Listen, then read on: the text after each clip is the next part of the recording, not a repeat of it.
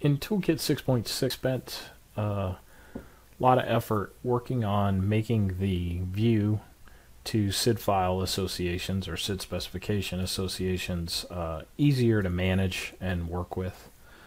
We've had a lot of feedback from tool developers that this process can be pretty difficult and take quite a lot of time.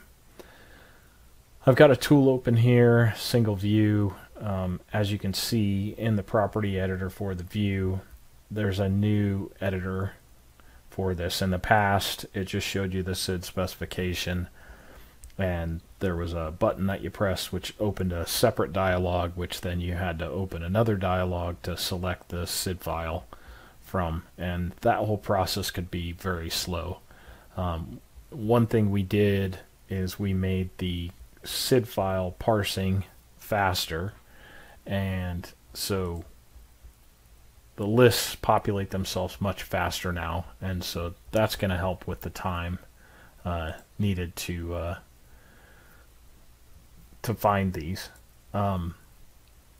So you just have to select one out of the list straight here in the editor. Another thing that we added is right in the editor you can just type in your SID file name if you know it. If there's just a date changing or something like that, it's really easy to modify that.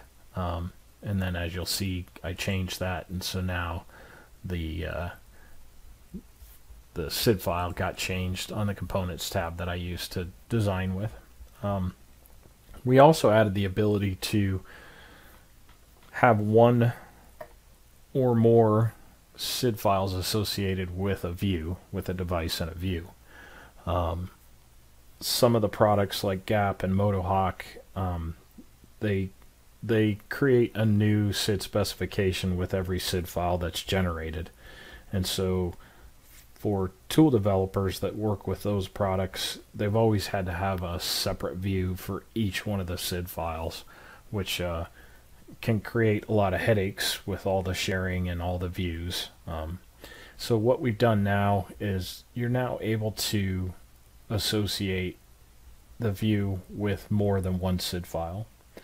So that's all you have to do is come in here and select another SID file and say add, and now both of these SID files are associated with this device in the view one. This list is unlimited, so you can add as many SID files to this as you want. So ToolKit will automatically, when a customer connects to a device, it'll look up the SID file that the device is using, and it will find the view associated with that SID file and display it. Because you can add multiple, we've now given you the ability to remove them. There's also in here, you can see a checkbox which allows you to set which SID file is the default. And the default is used when you're developing your tool. So if I go over to the Components tab, you'll see that for that device, that's the SID file that's being used in the components tree there. So if I were to switch it over to this one, then you'll come in here and you'll see that that changed. And so this list here will change with whichever SID file is set as the default. So that's the way you, as a tool developer, can determine which SID file you want to develop from.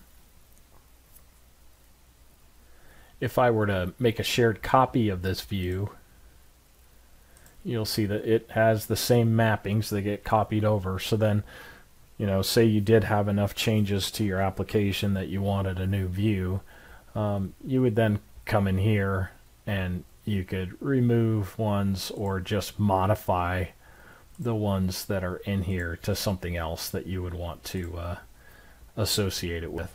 And so really simple, really straightforward.